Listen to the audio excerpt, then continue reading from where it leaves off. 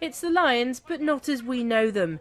8 teams from 2 Lancs took part in this knockout competition, and for the vast majority this was their first stab at the league version of rugby. After the first round, both Chindic companies had been eliminated, along with Blenheim A and Arnhem B, and so the first semi-final pitted Dettingen against Blenheim B.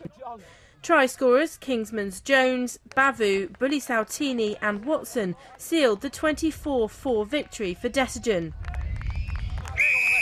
Next it was Arroyo versus Arnhem A.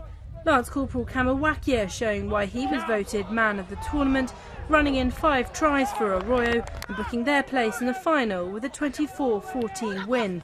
But the fast Fijian only managed 1 touchdown in the last match, battling against a strong Dettingen defence, but also a large proportion of his countrymen playing for the opposition.